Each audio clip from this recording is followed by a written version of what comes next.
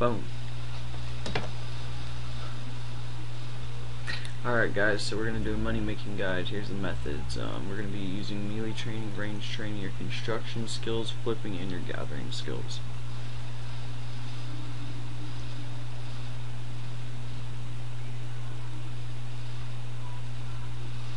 Alright, so for you lower level guys, we got druids, both chaos and the regular ones at the druid circle. I'd be killing chaos druids in Ardeno instead of the other spot in Taverly Dungeon because it's an easier bank, which leads to higher profits. You're going to be wanting to pick up the herbs, runes, and mithril bolts. Also hill giants are good for low guys. Bush snakes as well for a little bit higher greens and blues. Obviously you pick up the dragon bones and the hides and all that other shit. Basilisks, you're going to need a 40 slayer for that, and they do make decent money, but a lot of it's from the alking and the herbs that you get.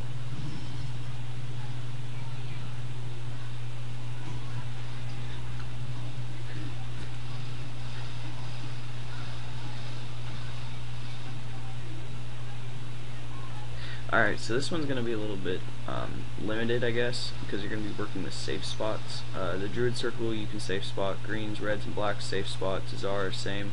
Flesh Crawlers, not so much, but they don't hit you very often, but you do make quite a bit of money with their drops there. It's nice.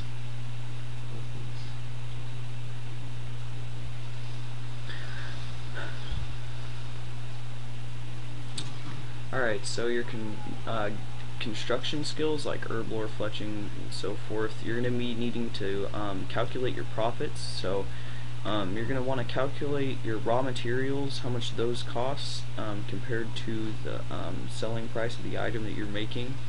I mean, you can, as long as you're pushing prices down, you can pretty much make money off of anything. But then again, you have to be a really good merchant, you know, be really steady on your prices.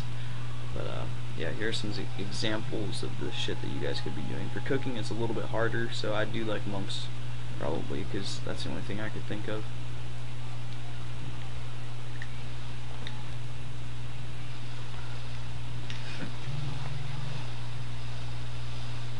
Okay, so a couple things you want to remember about merchanting are, obviously you always want to buy under, hopefully way under if you can. Always be looking for someone who's just selling like a bunch of whatever item, like just really cheap, so they can make a quick buck or whatever. And then every single time you see someone do that, take advantage of that shit, because that doesn't happen super awesome, so or super often, but it is awesome when it does. So always look for that. You gotta stay updated on your items. Stick in World 1. Varrock West Bank is my favorite place to check out. People are always merchanting there and selling their items. A couple items you want to flip: PKing supplies, skilling supplies, armor and weapons, and check the RuneScape boards for people selling things cheaply. A couple gathering methods you could do is Hunter. Obviously, once you get to 63, you can do red chins. Price is usually pretty high on those. It's my favorite method of making money, actually.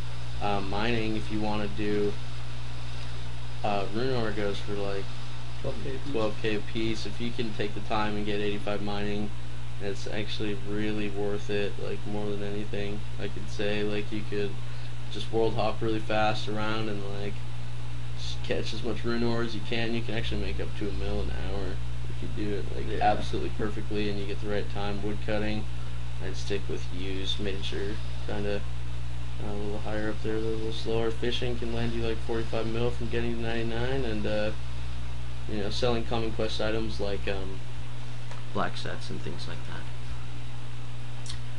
Alrighty, thanks guys. Stay tuned. Follow us. What's up, bro?